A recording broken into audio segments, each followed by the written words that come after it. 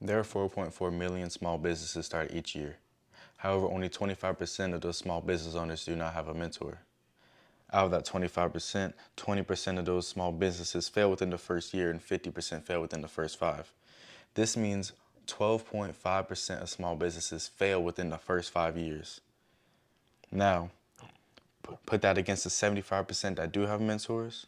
70% of those businesses survive the first 5 years, with 69% of the 75% growing their revenue within the first year. Even though the total 5-year survival rate with and without mentors is 82.5%, the studies show that small businesses with mentors are 5.2 times more likely to survive the first 5 years than ones without mentors. But who am I? My name is Dwayne McGill, and I'm a Communications and Media Studies major at Fayetteville State University.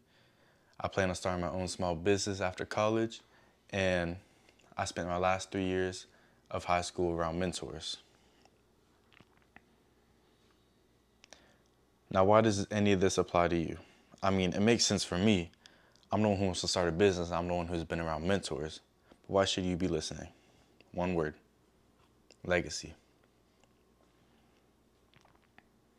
Everyone in here today wants to leave a legacy, whether it's a family legacy, a financial legacy, which, by the way, 88% of millionaires today are entrepreneurs, or it's a legacy to pass down knowledge as a mentor. We all have something, we all have information, and we all have been through challenges that have taught us lessons that we can give to the next generation to leave a legacy. However, I believe in order to fully understand the roles of entrepreneurs and mentors, we need to understand what they are. So let's define entrepreneurs and mentors. Google says an entrepreneur is a person who organizes or operates a business or businesses and takes a greater than normal risk to do so. Now, that's not a bad definition by any means, but I feel like it's missing something. So let's try: a person who organizes or operates a business or businesses taking a greater risk while having the ability to manage the risk and navigate their environment. That was not too much of a deviation, but it is a necessary change, because what makes or breaks an entrepreneur? The way they move under pressure.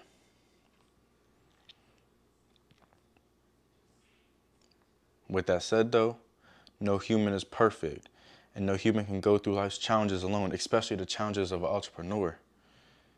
And because of that, entrepreneurs need to seek mentors. But what is a mentor? Google has a very sweet, straight to the point definition for mentor: an experienced and trusted advisor. Now, I spent the last 3 years of my high school career around mentors, and they're more than just an experienced and trusted advisor. But I couldn't think of a real definition for them, so I went to ask one of my old mentors, and he came up with this definition. A mentor is a trusted individual who is reliable to talk to and beneficial to be around, but is also someone who holds you accountable for growth. Now, honestly, that is a much better definition for one reason.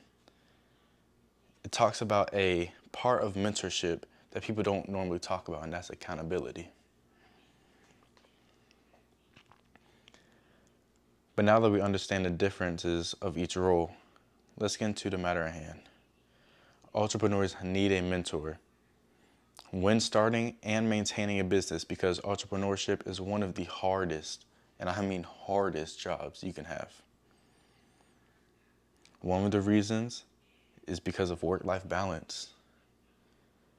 Having the ability to manage your business as well as manage your personal life is extremely hard. And entrepreneurs strive to work and to reach goals.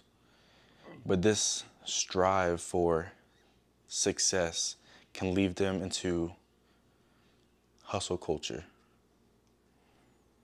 This can be great for entrepreneurs because it allows their businesses to thrive, but it can also leave them to be burned out because they're overwhelmed. Without mentors to guide and support them, this burnout can ultimately lead to depression. This depression can affect not only the business, but their own personal lives.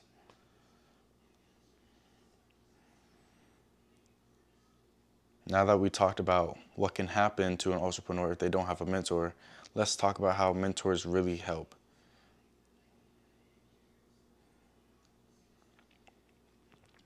Looking back at our definition of mentors, we now know a very important aspect of mentors: keeping their mentees accountable. Entrepreneurs are goal-driven. That means that they work to reach specific goals, and these goals have to be met. They strive to reach each and every new goal.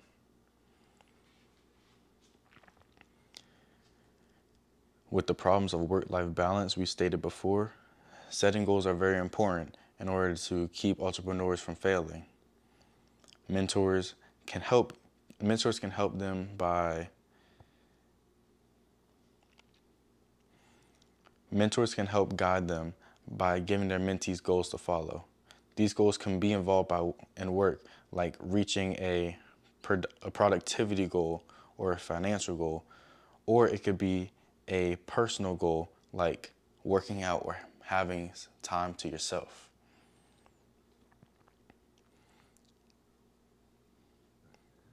Mentors also do not need to be a professional at the business of the entrepreneur. All you have to do is be able to pass on knowledge and keep your mentee accountable. So, how can you become a mentor? Well, it's very simple, actually.